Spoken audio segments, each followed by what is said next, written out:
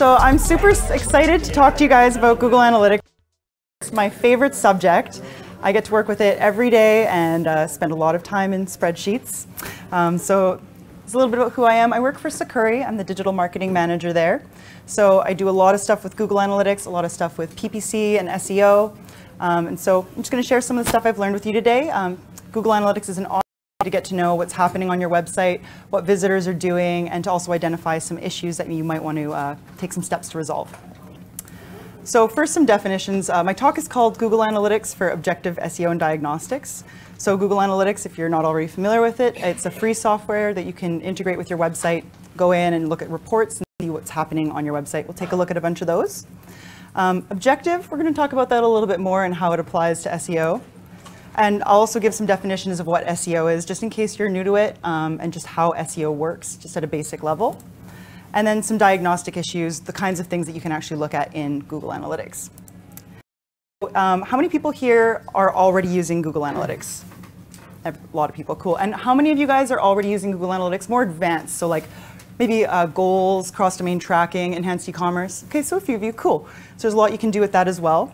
If you haven't gotten Google Analytics yet, you just have to go to google.com/analytics. And then you can go ahead and sign up.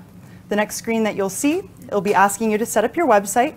And there's three things in Google Analytics, three levels. So there's your account. This belongs to you, to your Google account. So you could have multiple websites in your account, multiple clients, they're all separate. You have your account.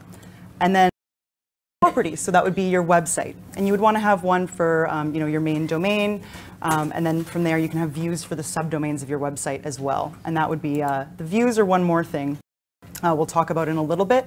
You can take a property like your website and then make as many views as you want to look at specific things. And I'll talk specifically about test views at some point, because you do want to create test views if you're going to be putting things like filters on your data, because that's going to change your data. And you don't want to mess with that. So views are awesome. I say use them as much as you can. You can delete them. I think you can have up to 25 or 50 or something. So once you enter in what you want for the name of your account, your own personal, the name of your website or property, then the next screen that you'll get to here is your tracking code. So this UA code here is unique to your property, to your website. And that's what allows Google Analytics to send data from your website into the Google Analytics platform. You also have the tracking code here that you can just put into the head tag, or into the body tag, sorry, of your website. And I'll show you how to do that in a sec here. So the easiest way, option one, is plugins. As usual with WordPress, everything is usually easier with plugins. And of course, being that I work for Sakuri, we do website security, so I have to mention, make sure that you choose your plugins wisely. So there's a couple bullet points there, some things that you can look at. Obviously, trusted sources. WordPress.org repository gets code reviewed, so those are always really good. Trusted developers really is a good way to go as well. I show the Yoast one here. That's a really good option. We do work a lot with Yoast as well. Once you have the plugin installed, you just go into the plugin settings, and there's usually a place for you to just paste that little UA code. It makes it nice and easy, and then it does everything for you. If you want to do it manually, that's another option. You can actually just go into your appearance settings, choose your theme. It should already have the default one selected that you're using. And then you go into the header.php file, and from there you paste that little script there right after the body tag, the opening body tag. Plugin, you can just do it this way. It's a nice lightweight way of implementing Google Analytics. Let's talk a bit about objective and subjective. So when it comes to SEO, objectively, we want to look at things without any feelings or opinions. With SEO, we're talking about ranking stuff in search engines for certain keywords. So it is a little bit more subjective, and we'll talk about that in a second. SEO, if you're not familiar with it, is the process of ranking your content in Google. We all want to get to number one, and there's certain ways that you can do that. So you'll see there's the ads there on the side and on the top, but we're talking about the organic results, the ones that you don't have to pay Google to get into the search results. So how do search engines decide where your pages rank? This is what everybody wants to know. And if you're not familiar with SEO, I'm going to give you the really basic understanding. So for those of you who do SEO, just bear with me. We're going to go through the very basics here. First of all, you just want to make sure your pages are visible to Google. Googlebot crawls through the web, looking at different links, trying to find the new content. You can decide where to rank it. If you're blocking your Googlebot with a robots.txt file, or if you have 404 pages, Google doesn't see those, and they won't show up. We're not going to talk too much about that, but that's something that's important to keep. The main two things that really factor into SEO are keywords. So on your page, what are the words that are in there? Do they match what the searchers are looking for? And the other one is links. This is a really broad way of thinking about it. Who is linking to your page? Are you getting lots of links from authoritative sources? Are you getting links from social media? All these kinds of things are a way of showing the authority of your page and whether or not it's good content. So objective SEO is actually pretty subjective because really it depends on who you ask. All different search engines, and each of them have their own algorithms. And those algorithms are actually top secret. So they're not totally top secret, but they do keep, the actual algorithm so that people can't really hack into it and, find a way to rank their stuff. And there are ways that people do SEO negatively. They'll buy links or, they'll stuff keywords on the page to try and rank it higher. And so Google does do algorithm changes. In fact, last year alone, there were over 400 changes to the Google algorithm. So it's changing a lot, and they do tell a little bit about some of them. So those of you who are involved in SEO probably have heard about panda and penguin. Those ones being white and black animals, they separate the white hat and black hat practices. So if you're buying links, if you're using spam to kind of increase your page rank, they're going to penalize you. And there's nothing worse than getting Google slapped. If you're engaging in bad SEO practices, it can really hurt you if Google finds out about it. Mobilegeddon happened in the spring when Google decided that websites that have a good mobile user experience should be ranked higher because more and more people are using their devices to access websites. Hummingbird was a really interesting one last year or the year before that started to look at synonyms. It actually changed the whole algorithm in terms of how they rank things. So, for example, the word PC and computer are the same thing. That's a really basic example, but they go even more in depth. You might notice when you search something in Google that the bolded words in the search results aren't exactly what you typed, but they're close. So that was Hummingbird. And then, of course, there's the social, local, and mobile contexts.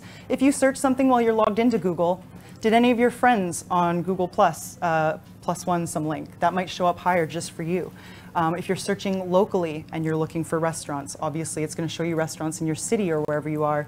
Same thing with mobile. If you're searching for something, you might be wanting to find a phone number for a business. And search is always changing. There's always new things happening. Those are just a few examples of how the algorithm does change. So let's talk about Google SEO. If we're going to try and be objective, we have to think, what does Google want? So Google, first of all, wants at number one the best relevant ads. Google's business relies on people clicking on ads and paying for every click. The next thing that they want is the best answers for the search query. Because the more that their search engine provides the best relevant answer to your search query, the more people that are going to continue to use Google. As soon as Google stops providing good answers, then people are going to go to Yahoo or going to go to Bing or something else. So Google tries to find what we all like to call quality content. I love that idea. Quality content's a great idea, but what is it? It's really hard to measure. It's a little bit subjective. So I like to think more about what Google does to identify bad results, because they can actually, and they do, look at this. So a term that is really interesting is pogo sticking. Everyone's done this when they've been doing some research. You click on the first result, you look at it for 5 seconds. It's not what you want. You go look at number 2. How long did you spend on that number 1 result? Are there any 404 errors? Are there any social interactions happening with that content? Are people sharing it? Do people find it valuable? I mentioned page, they can measure that. And they can also find out if people have skipped certain results because they don't think that they're going to match their query. And so there's things that are in Google Analytics that can show us if people are engaged with your content, if they're bouncing once they get to the page, and if they're actually staying on there a long time, reading the content, viewing more pages on your website, all that stuff you can find out in Google Analytics. For diagnostics, there's a bunch of different issues that we can find. I've mentioned before, and I'll show you that report in a second. We can also see if there's bad referrers, spam people trying to link to your website or using your UA code, and I'll show you that too. Page load speeds. There's lots of information about the speed, tons of different metrics. Once you actually do get into making custom reports, it's kind of how much you can do in terms of choosing the dimensions and metrics.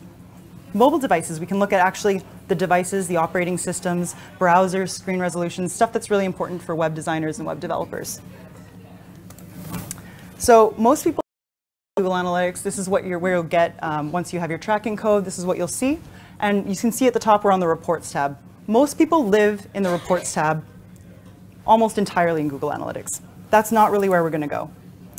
So we're about to dive into a bunch of different reports in the custom section. So this is not 4 p.m. to probably dive into reports, but bear with me, they are really interesting once you actually get into them. So custom reports. You have all this data about your website in Google Analytics. The first thing you can do with custom reports is add a filter to say, I just want to see the stuff that's coming from organic search. I just want to see stuff affecting people on mobile devices, or you want. Just take this slice of data and then we'll make a report out of that. Once you do that, you can choose dimensions and metrics. The dimension is going to be the first column, and it'll be one thing. So it might be your landing page. And then when you click on the landing page, you can have a secondary dimension that shows you, okay, for this one landing page, where are they coming from? Are they coming from a source that's, social? Is it organic? Is it paid ads? Is it email? Whatever. There's tons of dimensions. You can choose from a bunch of them, and you can just keep layering it down to keep drilling down into them. And the metrics are what make up the rest of the columns in the table, and you can add pretty much as you want there. And those are going to be the numbers, so number of visitors, time on page, percentages, that kind of thing. So creating custom reports. Once you get into Google Analytics, you're going to want to go to the Customization tab. And if you've never been here before, it's really awesome. There's actually a couple different kinds of custom reports, but we're just going to learn the basic ones today. But I definitely encourage you to play around with it, and there's tons of resources as well. Customization, you just click New Custom Report, and then from there, on the next screen, I'll show you what comes up. You're going to add your metrics, dimensions, and your filters. So first, we're going to do a 404 error report here. So on the screen here, you're going to see that you can add the name of your report and that kind of thing, but then the really important part here is the metric. So the first thing we're going to look at is entrances. This is a dimension that is, a metric that is the people who are coming in to that website. So it's going to say how many people have come into this page. That was the first page they landed on. The dimensions that we want to look at are the landing page. So this is the actual URL that was used to access. And then from there, we're going to drill down into a secondary dimension, which is the refer. This is where they came from. So if the 404 came from a link on somebody's website, we're going to see that. Now the filter is what's really interesting here, and we're going to dive a little bit into regular expressions later, but this one's just basic. So the filter here is including a page title that has the regex not found. And the reason we're using regex here is because for our website here, we have blog.sakuri.net and www.sakuri.net. Both of them have a not found page. The titles are actually different. They're not exactly the same, but both of them have the word not. So this regular expression filter will catch both of those pages. So once you do that, you can go ahead and save the report, and this is what it's going to look like. So these are pages that people have tried to access, and it shows me how many of them have 404'd. All of these people ended up on the 404 page, and this is the link that they had typed in. Some of them here, as you can see, number 9 has like a quote at the end, so that was maybe a missed typed one. Some of them aren't always going to be necessarily 404s. It might just be people, even sometimes hackers are trying to add different things to your website or to your URLs to hack you. You'll see those. It'll be like one visit, though, or one entrance. But then what I can do here is look into where are these 404s coming from. I mean, if they're because you actually are no longer have the page on your site, then what you're going to want to do is create a 301 redirect. And a 301 redirect basically tells Googlebot, this page is no longer here, it's actually over here. And it passes all of the SEO value to that new page. It's very important. There's nothing wrong with doing a 301, a perfect way of preserving the SEO value of a page if you've moved it to another part of your site. But if it's not a missing page, and it's just somebody that has linked to you on their website but mistyped your URL, this is where you can drill down into that next dimension, and you can click on one of the blue URLs there. And then this is actually the refer, the full refer of where those have come from. So if you, for example, the WordPress.org plugin repository, we have access to that. We can go in and change that link. And that would be probably a better way to do it rather than 301 redirecting the wrong link. Pardon? Entrances, sorry. Entrances are people actually entering on that page. So rather than sessions, it's kind of a little bit different. A session could be they came to that page at any point. It might be the 3rd or 4th page that they visited on your site. This is actually where they entered your site. Or the metric associated with entrances is the number of entrances to the landing page that they came to your website on. So another report that we can do here that's awesome for SEO is to see which of your landing pages on your website are producing the most sessions, which ones are being viewed the most. And this gives you an idea of which content is performing the best. And we can also look at some things like bounce rate. The bounce rate would be people land on the page, and then they leave your site after that. So it's a little bit different than exit rate. Bounce rate is the one you want to look at. It just means that after that page, they left your site. So ideally, you want people to be engaged in your site, to keep clicking, to go through your funnel or whatever you have you. Indication of the percentage of people who got to that page and then left your site completely after that.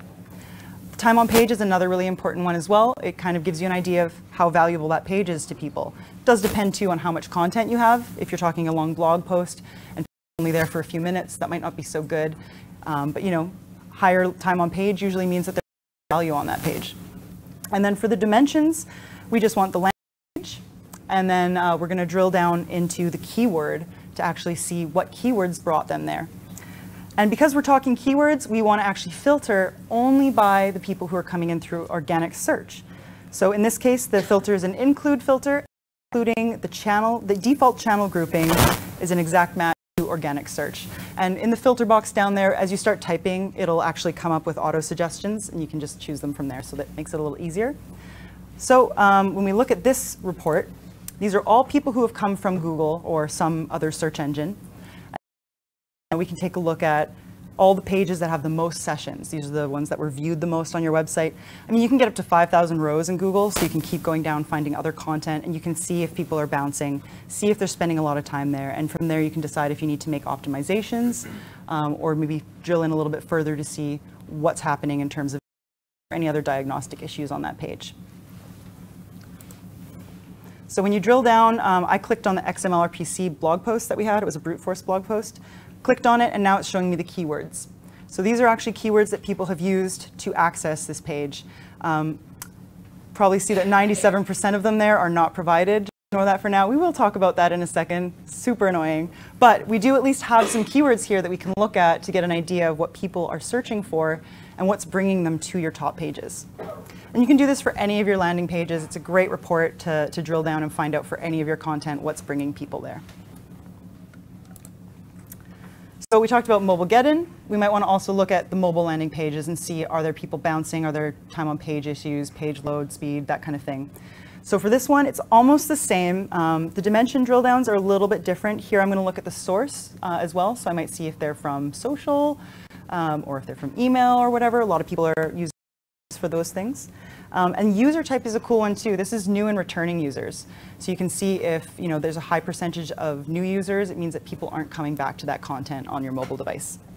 And then for the filter, we want to include the mobile input selector touchscreen. So this is going to be any device that has a touchscreen. It's just going to show us the data for those people. So I can take a look here, and I can see these are the pages that people are visiting the most from mobile. And you can see that if you drill down into one of them, oh, hold on. Did it go up? Oh, anyway. You can look at like the, I can't actually go back, I don't think, but, oh, there you go. You can see here, like if there's a high bounce rate on any of them, you might want to look a little bit deeper, and that's actually the next report that I peeked at there, to show you a little bit about what actual devices and operating systems are having issues from the mobile world. So for mobile performance, this kind of custom report, we're going to look again at those engagement metrics. And again, I use bounce rate and average time on page, but you can add whatever you want here, whatever is important to you for metrics. For the dimension drill downs, first we're going to look at operating system. And again, because we're filtering by the mobile input selector, this is just going to be mobile operating systems that we're going to see. And then from there, we can even drill down further into the device info, so we can see if there's a particular device that's having an issue. And some designers and developers might be interested in trying to find out how to tweak those if it's a large number of sessions. And I do always include sessions as one of the metrics, just because it gives you kind of an indication of how many people are being affected. If you had like bounce rate for your first metric, then it's going to show like the 100% bounce rates as your first thing, and that's what it's going to organize by. We kind of want to keep your reports organized by the most number of people who are going to be affected. So I like to use sessions or page views or anything like that to first organize the report. And then from there you drill down. So this report will show you, we've got Android and iOS pretty decent, around 75%. That's not too bad. Time on page is okay, but if you look down at number 7, Symbian OS has a 90% bounce rate, and people are not spending a minute even on the page. So I'm actually not even sure what Symbian OS is personally, but it's only 191 people, so I don't know if it's worth, design or development resources to fix that. But it's interesting when you drill down that a specific device on Android or iOS is having issues, and you can look to improve that in order to overall improve your bounce rate and your time on page. So we talked a little bit about keywords in Google Analytics. Those aren't actually there by default. In order to get keyword Google Analytics, you also have to sign up for Search Console. This is formerly Webmaster Tools, so if you do not have Webmaster Tools yet, if you haven't signed up, definitely highly recommend it. For that, you just go to google.com/webmasters. Again, you sign up with your Google account, and it's going to ask you to add your property. This is the same thing. This is your website. You're going to want to add the HTTP and HTTPS versions if you have SSL. You're also going to want to add the www version and the bare domain, because those will all be different. And you're going to see different keyword data in each of them. So, for us at Sakuri for a while, we had just the HTTP version. We do have SSL on our site. SSL version, tons more keywords came in. So that's the one that I ended up hooking up to our Google Analytics account. So you just have to verify ownership as well. With Google Analytics, you added the tracking code. So that's a pretty great way of verifying ownership. You were able to add code to your website. Great. With Google Search Console, there's verify, but if you already have Google Analytics set up, you can actually use your Google account. Since you already have access to that property in Google Analytics, Search Console will let you verify that way. So it's a nice way to do it, and it just has a couple steps there you need to verify. Then you need to go back to Google Analytics, and you need to hook up your Webmaster account, your Search Console, with your Google Analytics property. If you have an account with multiple admins, if you make changes from your account, is it making changes to what everybody sees? Like if you make custom reports and that, do they all get the custom reports? And You have to share the URLs with them, yeah. Okay. So yeah, you can. If you add the Webmaster Tools, is that kind of thing? So the Webmaster is an admin thing, and you can have one Webmaster Tools property associated with your one property in Google Analytics. So if you change that, it's changing that for everybody. Okay. Yeah, totally, for sure. So yeah, you would do that in the admin section. Again, you'd only have access to that if you're the admin. Once you go into your property settings there, you're going to scroll to the bottom, and it's going to have a little button, Webmaster Tools, and from there you can hook it up, and then you'll start to get keyword data in Google Analytics, which will allow us to do a bunch of these other reports that I'm going to show you about. There's a couple other little things that you're going to need to do, just some prompts and that kind of stuff, pretty basic. But then once you do that, you're all set with keyword data. To anybody who have a mic, please raise your hand. I'll give you the mic because we're live streaming and they won't hear you. For sure. Ask the question. For sure. Cool. So now that we have some keyword data, this is awesome. We actually have some objective data. This is what real people are searching for to get to your site. Again, we're looking at like 90% not provided. You haven't heard those before. Google not set, it's not really a bad one. It just means they didn't come from organic traffic. They didn't search anything. They came from email, they came from social. There was no keyword at all. So that one's not that bad, but the not provided is the one that is really annoying for SEOs. This is because of encryption. Google is increasingly using HTTPS everywhere, and it's just one of those things. It protects that data. So the user, it's not sending it to you at all. It's all scrambled. So there are still people who are using it without HTTPS, and those ones are where we're getting the keyword data from. And this is about it. This is about as much real data as you'll ever get for keywords. You can do all kinds of keywords a day. This is what you're going to get for showing you the real keywords that people are using to get to your site. So let's make a report to show us just the keywords we want to see. So for this one, we're basically just going to exclude the keywords in the filter here. Again, I've got the same metric groups, those sessions, the bounce rate, whatever you want. If you have enhanced e-commerce, you can do things like transactions. If you have goals, you can show the goal percentage completion, whatever metrics are important to you. I just use some basic ones, but again, go crazy. You can add basically as many as you want, and when you go click the add metric button, it's going to have a drop-down menu, and it's going to overwhelm you with the awesome possibilities of all the metrics that you can do. For dimension drill downs, we just want to look at keyword, and then we're going to drill down into landing page. So once we see the keywords, we'll be able to see which pages they went to. For the filter here, we're going to set exclude keyword and then exact not set in the brackets, and the same thing for not provided. And this is, just going to produce us a report that just doesn't have those provided keywords. So we don't see them. It's like they're not there. And last time I gave this talk, somebody asked me, well, can't you just ignore them? Yeah, you totally can. But actually for this report that I took a screenshot of, there were a bunch of other keywords that I excluded. And you may find that there are keywords that you just don't want in your reports that keep coming up that are not useful to you. And then when you export this report or have it emailed to your boss, they're not going to be what's going on. This isn't, a huge number of keywords. But there we go. So you can see here, this is the short amount of the report. Again, you can have up to 5,000 rows, so you can drill down and find out if there's a keyword that's maybe sending not so many people. Maybe those people are searching on the 4th page of Google to find you, and you can do some optimization keyword to move your ranking up. Yeah. Another really important diagnostic report is speed. Page speed plays a huge factor in SEO. Not really mostly because Google pays attention to it in their algorithm, that's debatable, but definitely for the user experience. People are going to bounce. Waiting page to load is sometimes a lot for people, and it's just not a good user experience if they're waiting. They're going to go to some other site that's faster. So we're going to do the same thing here. We're going to look at sessions first to organize the report by the number of people who are affected. And then we're going to look at the server response time and page load time. So these are two different speed metrics, and there's actually a bunch more in Google Analytics that you choose from. I chose average server response time and page load time because the server response time is when you're first getting a response back to the client. They're like, aha, not a blank page. Something is loading. And then they start to think, okay, well, there's content coming. The page load time is how long it takes for the whole page to finish. And doesn't necessarily mean it's a terrible user experience, but it does maybe give us some indication of if that page needs to be optimized, or if you need to run it through the Google Page Speed tool to kind of see what is causing it to load so slowly for people. And again, because we're looking at just the search people, we're going to actually create a filter just for the organic search. For the drill downs too, I added country and user type because sometimes, if you have your local business, you really don't care so much if a different country is loading it slowly. It might just be where your server is located or something like that. But you can drill down into whatever you want. So that report looks like this.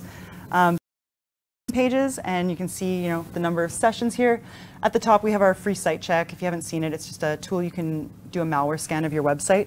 It does take a while to load, especially if you're running a scan, so that's why we have a little bit of a higher speed there. I'm not too concerned about that, but if you noticed anything that was really, really low, you might want to look into why and run it through a page speed tool. Google has a bunch of free stuff. We have a performance tool as well that I'll show you in a minute. And so you might be able to see if people as well. You could add more metrics like bounce, whatever you wanted, to see if it's actually affecting people and kind of make that correlation. So this is an interesting one I actually added for this presentation, was user experience. If you're a developer or designer, you might be interested in which browsers or screen resolutions are having issues on your site. If people aren't able to see your content very well, maybe they're going to go to another site, or they're not going to spend much time looking at it because it's just not really working for their system. So for this one, I added bounce rate, time on page, server response time, load, and then I'm looking at the dimensions of the browser or screen resolution. So I've got two different reports I'll show you, and then from their user type again, whether people are new or returning. There we go. So you can see here, and I didn't filter this by anything, so this is just all users coming to the site. We can see that there's decent bounce rate for Chrome and for Firefox, but then for some of the other browsers there might be some issues. And then you can drill into that and see if there's any issues on a specific browser that you need to fix, and maybe you need to do some debugging or something. Same thing for the screen resolution. An 800 by 600 screen resolution has a bit of a higher bounce rate and a little bit lower time on page compared to the rest of them. So maybe this website doesn't respond so well to a smaller screen resolution. Might be something to look into if it was a significant amount of sessions. So I mentioned the load time tester a minute ago. If you want to test your website, we do the same kind of thing, time to first byte and a bunch of metrics. And we also tested at a bunch of servers around the world. So you can go ahead and just throw your website in there. This is a new tool that we've come out with, so you can definitely check it out.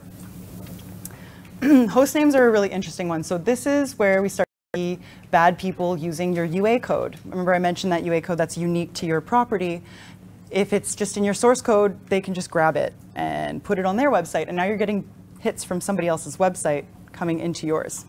So for this one, we're going to again look at the sessions, and then the dimension drill downs, we're going to choose our host name.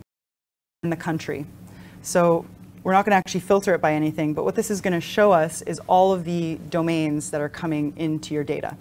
So we can see most of these are looking good. I've got SiteCheck, the blog, these are all Sakuri domains until we get down to the bottom here. We see 4webmasters.org. That's not our website. I didn't put tracking code on that. Where's that coming from? Why is that in here? Somebody stole our tracking code and put it on their site, and now we're getting hits in there. And there's a lot of different reasons people are doing this. I wrote a blog post on blog.sakuri.net about ghost referral spam, so you can actually see the whole process in there. And the one below it, the Google Translate one, that's not anything to worry about if you see that in your host names. That's just people viewing your website and need to translate it in order to read it. So what can we do about this people using your UA code? It's not so good, right? If you use the Google Tag Manager, that's actually an awesome way to do it because it hides your UA code inside of a container. But if you're just using it the normal way, you're going to want to actually filter out these ghost referrals or these ghost hosts. So this is actually going to take us into the admin section of the Google Analytics. And from here, we're going to do a filter. But instead of creating a filter on just a report, we're going to filter your whole view. So I mentioned views before. You have your property, your website, and you can add as many views as you want. You can have a view for every subdomain. You can have a view for test cases. And I highly recommend you create a test view if you're going to do this, because once you add a filter to your property, all of the data that comes in after that is now filtered. You will never be able to go back and remove that filter from the new data coming in. So from there, you click Add New Filter. And then you're going to create a new filter, valid host names. We want to create a custom filter, and it's going to be an include filter. So this is telling Google Analytics only include the host names that I actually want, my websites. So if you have multiple subdomains, you need to actually use regular expressions. If you just have one website, www.whatever, that's great. You just put that in as your filter pattern. If you have multiple ones, then you're actually going to need to include the regular expression here where we got that little hat, the caret, your whole domain, so www.sakuri.net, and then the $sign, and then we've got the, can't remember what that divider line is called, but, and then you can add the other one. So for ours, we have a ton of these in a row, blog.sakuri.net, all of them. I've tested a bunch of different ways to use regular expressions, and this is the best one that I found that works for this kind of filter. So this just makes sure that basically what the regular expression is saying is start here, here's the domain, and end it with the $. So, and then add another one here. And this will just make sure that anything coming into your view comes from the websites you want. You'll never see ghosts in your Google Analytics again. But then we've got another problem. Now you've got all this old data with 4webmasters.org in it, or whatever other ghosts. And I've seen some people who, you know, if you don't have a lot of traffic, sometimes these ghost referrals can make up a significant amount of your traffic, and you're going to want to go back and look at your old data without that in it. So this is a different thing. We're going to make a segment. So to do this, we're going to go actually to the reporting tab, and in any report in Google Analytics at the top, you're going to see a place where you can add a segment. So usually you'll see all sessions, a little place there that people ignore. You're going to click there to add a segment, create a new segment, and then it's going to have a little kind of report thing here. And you can go into the advanced conditions, the bottom there, and click sessions, include, host name, and then you want to do contains your website. So expressions here, we actually have an and button, so you can just add as many of your subdomains as you need. And you can go into your old reports and add that segment, and it'll just show you the traffic that only has the valid host names in it. So that's a nice way to make sure that you can go back and remove those ghosts. Another segment, since we're talking about SEO, is an organic search segment. So you just want to make sure if you're going to be looking specifically to try and make improvements to your SEO in Google Analytics, you're going to want to make sure you're looking just at those people who are coming from organic search. So similarly to how we made the filter in the custom reports, this is going to create a segment that shows users. And segments are super powerful, especially if you're using e-commerce or goals. You can see a segment of people who have just come from social, or people who have just come and completed a goal. And you can look and analyze what those people are doing across any report in Google Analytics anytime. So I definitely use the organic search looking around in the pre-built reports in Google Analytics, and that's a nice way to just take a look at just the organic search people. So the tricky thing about all these custom report segments and dashboards is you can actually download them. So you can actually go in and find people who have created these and uploaded them, and they've created links to them. before you can share them with your colleagues, the ones that you create.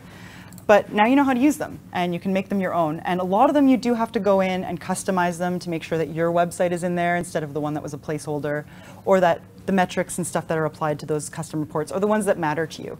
A lot of them have enhanced e-commerce. If you don't have it set up, you can just remove those so those reports mean more to you.